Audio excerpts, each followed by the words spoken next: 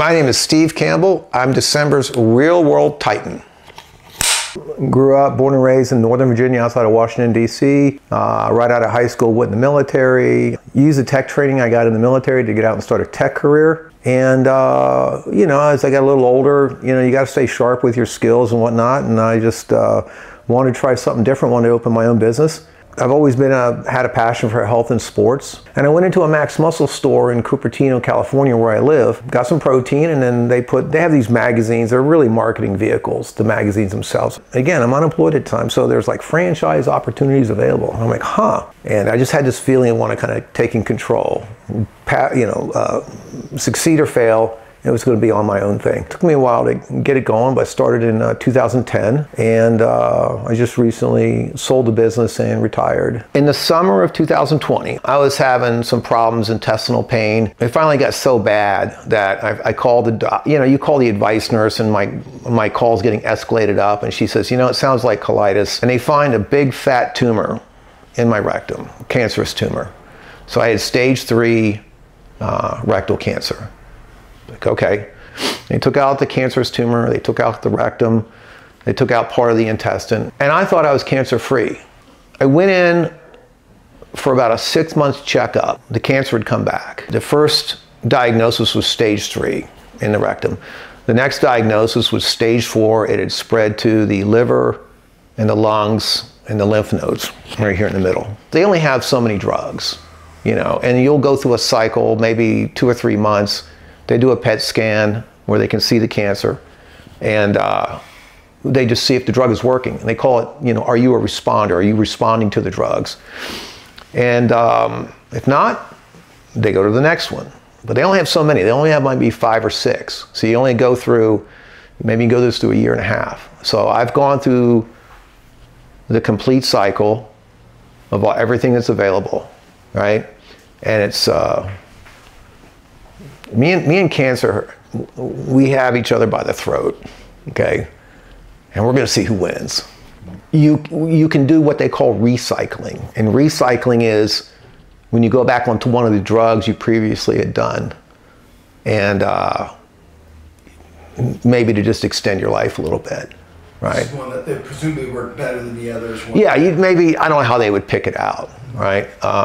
But the doc, I mean, 1 or 2 drugs ago, he says, I'm starting to run out of bullets here. I said, all right, doc, let's do what we do.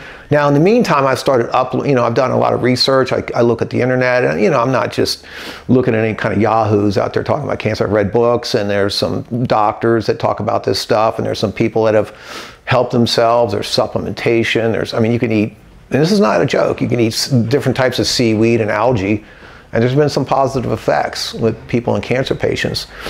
So I watched this one guy is interviewing this guy that had stage 3 rectal cancer.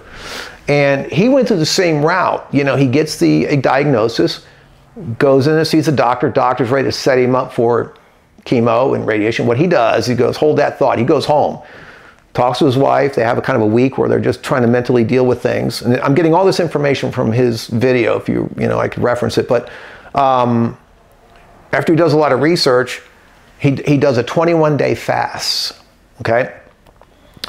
And he goes back in, and his cancerous tumor in his rectum shrunk by 50%. So I saw this, I said, okay, I'm gonna try this, right? I'll try a fast. The fasting basically is like there's no food. You're not taking in any calories, okay? You drink all you want. And that's how you get through the day. You're drinking so it can cure your hunger, your feeling for hunger. And let's understand something. You're not in physical pain. You're just hungry, right? And a lot of that's up here. There's a lot of people out there that have fasted, and they're big fans of it, right? And I remember calling this one friend, and you don't know about this guy. His name is Kevin, and he's just talked about fasting. He talked about like 5 or 6 years prior. He talked about it. I remember calling him. I said, "Hey, I'm on your diet now." He goes, "What are you talking about?" I said, "Well, I'm fasting." And he goes, "Oh, you know, after 10 days, you won't even feel hungry." Well, he's full of crap. It was really funny. The first day you want to kill your children. I mean, you know, it's not a fun, you know, but you just get through the day. And if you just get to sleep, you're not miserable while you're sleeping, you know. What I'm trying to achieve, I'm trying to use a process called autophagy. And autophagy is when you can get the cells to commit suicide. That's what it's doing. The cell's eating itself. And I was trying to use that autophagy to try to kill the cancer cells. The problem is you can't discriminate. You can't hack it where leave the muscle cells alone, don't do the brain cells. No, every cell in the body that's weak is going to die. I got to, I got to 7 days, and I got to 10. And I remember the guy telling them, the fasting guy friend, I remember getting to like day 10 or 4, I think it was right around day 14, I finally got over feeling a little miserable. Okay, so I would just go day after day after day. I'll say this one thing just to kind of cut to the end for a sec. The one negative thing I felt was fatigue. There was 2 days out of, I got to be honest, I know you did a video earlier, you kept saying 40 days. I actually went 39. So truth in advertising, it was 39 days. Sorry, I'll explain that. I got to, day 14, but I'm sorry, the fatigue. There was a day I had a full night's sleep. I walked in, I just fell on the couch in my store. I opened the door, unlocked the door, flipped the lights on, and just fell down on the couch. I just laid there. Sometimes customers would walk in and go, "You okay?" Oh, and I just, yes, the meds I'm on, it's like, I'd play it off. But I had some serious fatigue issues, but it only hit me twice really bad, Sometimes I was over at my little desk, kind of table thing we have in the store, and I would just be, yeah. And I could hear the door open up, and I just like, "Hey, how you doing?" Yeah. PET scan on day 39, I did it in the morning, like 8 o'clock in the morning, went to work. He called me that night. The doctor, the oncologist called me that night, and he said, "Yeah, your cancer's just hasn't slowed down." Now, who knows as to what the effect it had? We don't know if it would have grew worse, less, whatever. We don't know. And he kind of said, you can still fast if you want. It seems kind of pointless, but there was a little bit of a religious connection, faith connection with 40 days. I think anybody is a faith person, Christian, they know what fasting 40 days is about. But I said, I remember on the phone getting the news, I thought, yeah, I think I'll just go get something to eat. I'm kind of hungry, right? And I want to be very, very honest and sincere about this, okay? When I got out of surgery, okay, February of 2021, obviously it took 1 or 2 months to recover to where I started going out on these hiking trails. And I remember walking out my car, walking through the little parkland, and I was starting to go up a trail, up a hill. And I wasn't feeling too good. And I said, just turn around and walk back to the car. And I did. But I'd go out there again and again and again. I got a little farther until I got to the top of the hill, which is 4,000 feet up. And it's a total 8-mile loop, okay? And I got to where I could do the whole 8 miles like I used to, okay? I started jogging around the track up at the junior high school. I was trying to meet my old standard when I was in the Army of 2 miles, okay? And I'm 60 years old, going on 61. And I got to where I could run 2 miles. I didn't obviously, meet the time standard that an 18-year-old meets, right? But I could do that. I had some weights in the backyard. I felt really good. And this is where I want to kind of be very honest and transparent. When I got the second diagnosis of stage 4, I got very depressed and I stopped working out.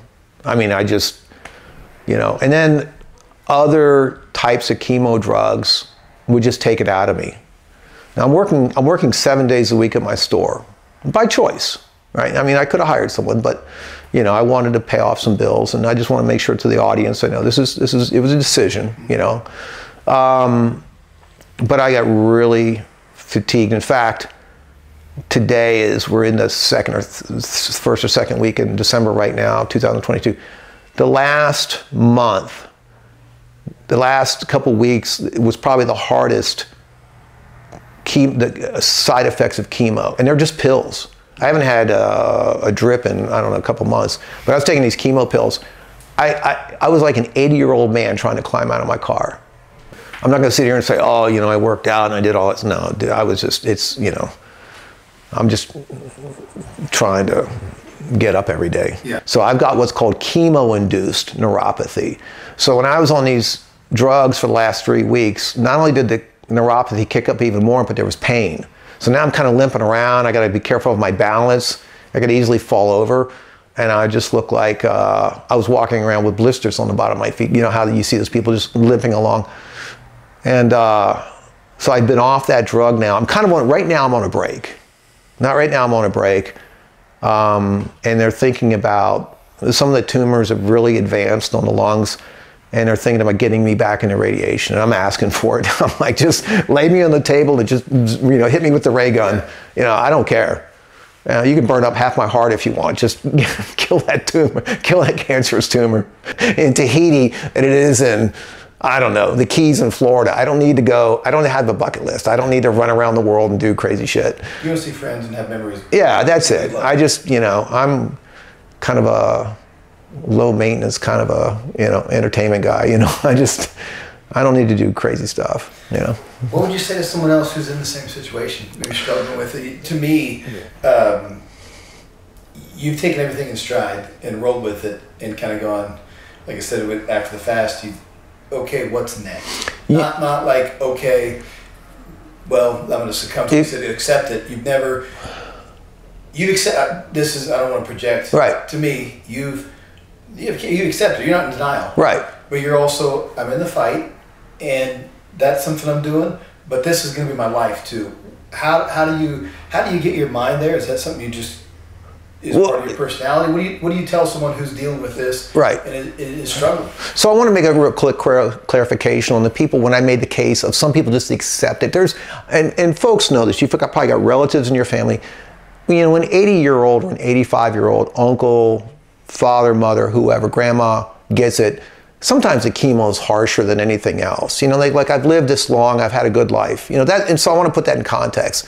Other than that, if you still are fairly young, you know, and you know, it's just, you just want to, I don't want to say this, you have to fight. You have to fight, and that's it. And, you know, what are you willing to do? And it's just, I'm kind of using the same attitude that I had in my business, and that's never quit. And I got to say, you know, I didn't have this kind of constitution when I was a young kid. I didn't have this, you know, I mean, believe it or not, in the last 10 years, we've had a lot of things happen in our history of our country with special forces, and they've been in the news because there's been the conflict overseas. It's, you know, Afghan, and you see all these little documentaries, and you see these like Navy SEALs and these guys and these special forces guys, and it's like, you just don't quit. You just don't quit. And it's like, okay, I'm not quitting, you know? I kind of joke around. I do a lot, I try to use a lot of humor to get through this. And I say, well, maybe God knows that I'm not going to handle retirement too well. I'm like, I have to do a lot of things and trying to joke about it. But, you know, it's just, I'm not the first guy to get cancer, right? I never, from the start, I never got into the pity party. I never got into God, why me stuff. I refuse, absolutely freaking refuse to get into that, because you go off, you have your little pity party, you cry, you break down, and you know, talk to God and maybe blame him, I don't know. But, and then when you're done, where are you? You're still sitting there with cancer, right? No, that's not happening to me. I mean, here's the thing. This is what's not fair in the world, is when a little 6-year-old gets it. They never had a life. You know, I've had a life, you know. Do I want a little bit more life? Yeah, hell yeah. But, you know, we don't always get to choose, right? We don't get to choose the time and the place. So, I'm down for the fight. When you get diagnosed with cancer, you know, everybody handles it differently. Depends on where the stage you are in your life. I mean, I've heard of, not personally know, but I've heard of, you know, people sort of accepting it and go like, well, I'm old, I don't feel like going through this, and they just sort of like, okay, I'm ready to go. Or other people, you know, you just put on the fight. I mean, you just get into the fight. Whatever analogy, metaphor, you know, like whether you want to think of yourself in a foxhole and, you know, everything firing at you is cancer, right? All right, come on, let's go. You know, you just do it if you want to live, you know, and that's it. It's like I'm 62. I just retired, just sold my store. And, you know, I'd like to have a few years.